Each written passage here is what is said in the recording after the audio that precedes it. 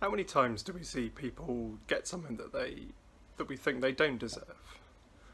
Think back a couple of weeks to the footballers who were subject to racist abuse because they had a penalty saved or they hit the post in perhaps one of the most pressurised situations. Yeah, definitely not deserve that, bang out of order. But what about people getting good things that we often think they don't deserve? Many of us at work will understand the unwritten rule, don't talk about what you get paid, because you'll always find someone who gets paid more than you for doing the same job, or someone you feel gets more money than they deserve.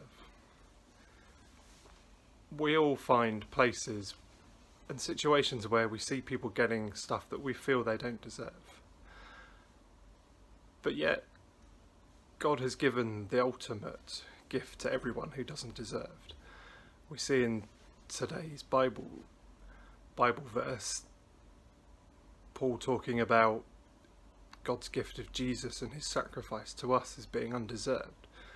We've been given the freedom from our sin without us even knowing, before we were even called. God chose to give his son for the sinners, his sacrifice for the ungodly, as it's put in some translations.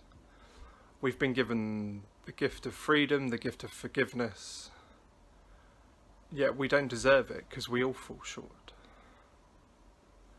So my prayer to you, if you're enjoying your holiday, about to set off, or perhaps you're still worried about what's going to happen as we come out of COVID into a new time, is that you will remember God's ultimate gift for you, for all of us as sinners, that God gave his son as a sacrifice to forgive our sins, that we didn't deserve it, we don't deserve it, we don't deserve grace, but God loves us so much that he's always there, ready and willing to forgive, to embrace us.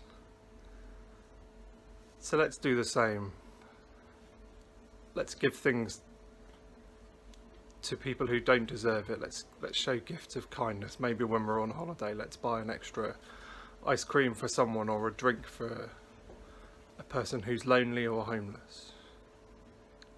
And remember, Jesus forgave us as sinners when we didn't deserve it. Amen.